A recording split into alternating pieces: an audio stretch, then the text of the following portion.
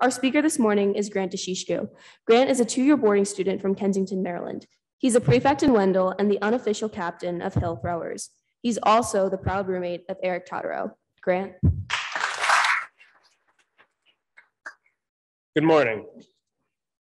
I've been described as many things in my life, but one descriptive term I would like to speak about today is one that defined me for many years: a bully. I was a bully, plain and simple. I would never hurt people physically, but rather mentally with my words. In an effort to preemptively discard the fallacy that I am some high and mighty individual who is up here to scold my peers about the negative effects of bullying, I would like to share two experiences in which I was the bully. However, before diving into my actions and how they affected those around me, I would like to speak to the reality that my actions, of which I take full responsibility for, were partially a reaction to the way society tells young men and boys to carry themselves. Men are told from a young age that there are boy things and there are girl things. For example, I'd like to run an experiment. Please raise your hand if both of the following apply to you.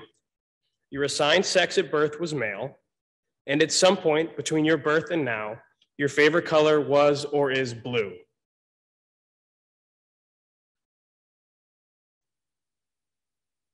Thank you. More than a few hands went up.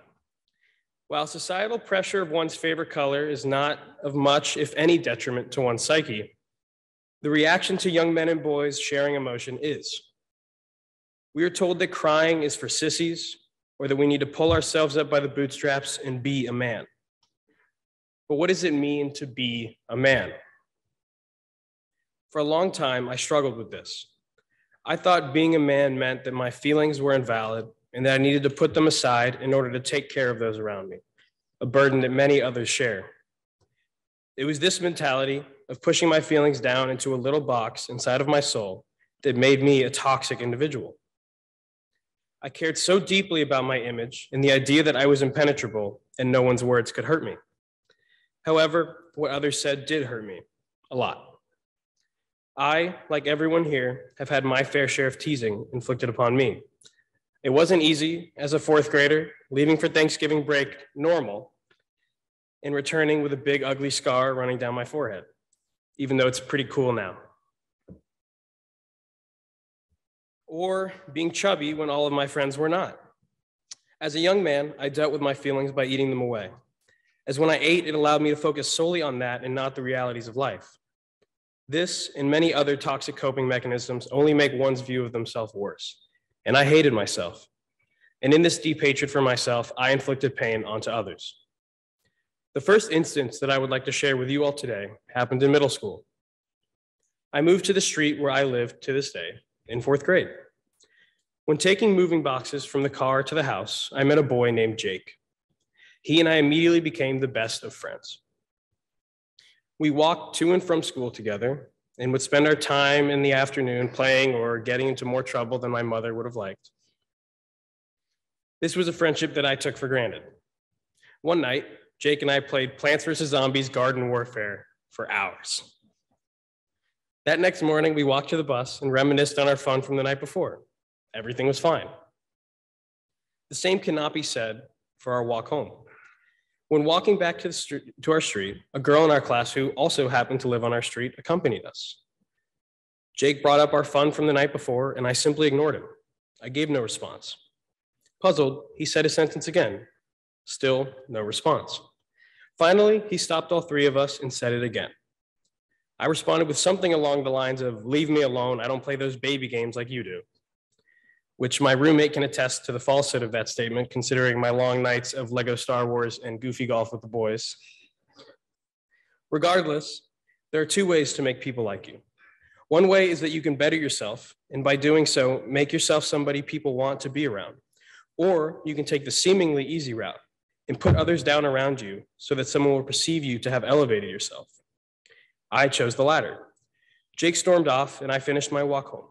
I played a role all too familiar to many people in this chapel. I was the pick-me individual. It took Jake and I about a year to reconcile completely, as this caused us to briefly drift apart and find new friends. I know that he will watch the recording of this talk, so Jake, I'm sorry. But let me say this. I couldn't tell you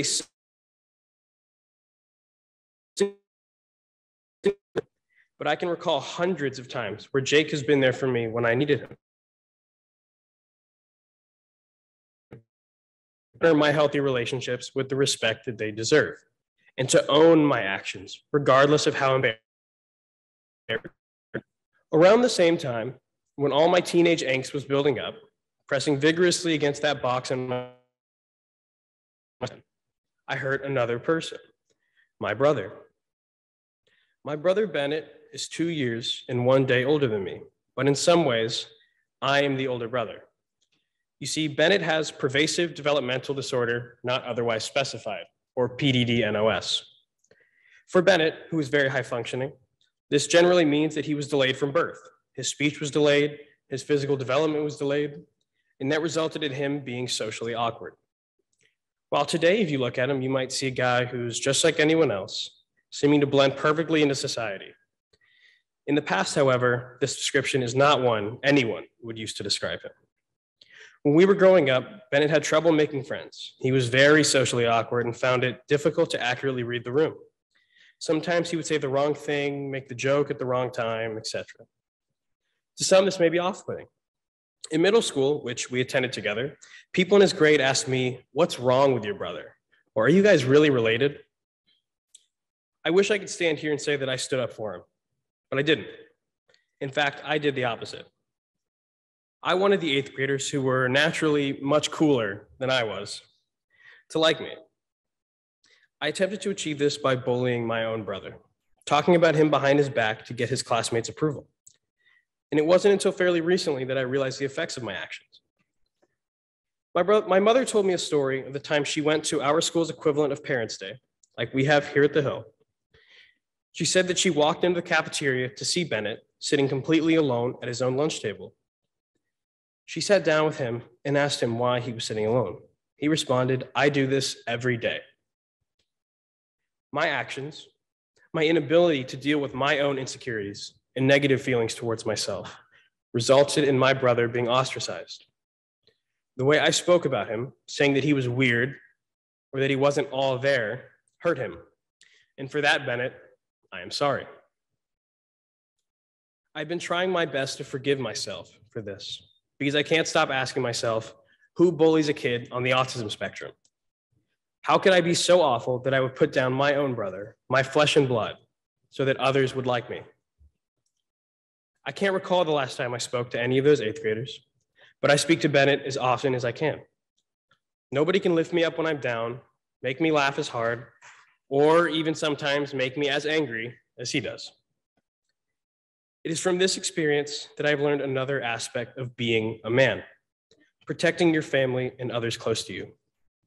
Having learned this lesson the hard way, I am extremely defensive of my family, especially my brother and 2 sisters who have helped shape me into the man I am today. While nobody in this chapel has experienced these examples exactly as they occurred, I bet everyone can see parallels between my experiences and their own. Everyone has been bullied, and everyone has bullied. We haven't been there for a friend when they needed us. We haven't spoken up when someone was talking about someone else who wasn't there. We are all responsible for the bully culture that exists within society, and it is our job to fight this culture and hold ourselves up to a higher standard.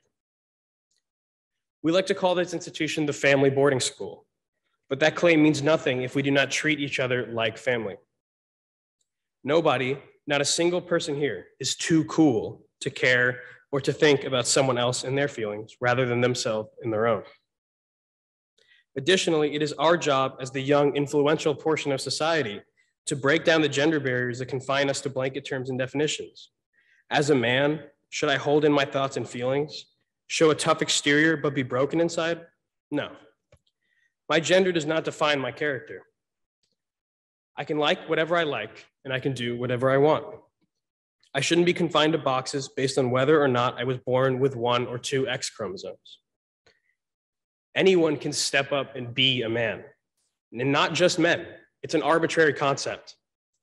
In my opinion, to be a man is to stand up for others and for what you believe is right. regardless of whether it might be awkward or not make you the most liked person in the room. Anyone can do that. I have found that trying to make myself a better person, a person that people want to be around, has made my life better. Not everyone likes me. I'm certain someone sitting here right now doesn't like me, and that's okay. By being my authentic self, I have been able to find the right people for me. My friends, my mentors, my partner. I hope that if anyone walks away with anything from this talk, is that the only thing that matters is how you take care of yourself and the healthy relationships in your life. No grade, no musical, and no game is as important as your healthy relationships. I am Grant Deshishku. I am an Albanian American. I am a brother, a son, a friend. These are all some things that define me, but my sex is not. My goal is not to be the best man I can be. My goal is to be the best Grant I can be. So please be the best version of yourself you can be, and be patient. Your people will find you. Thank you.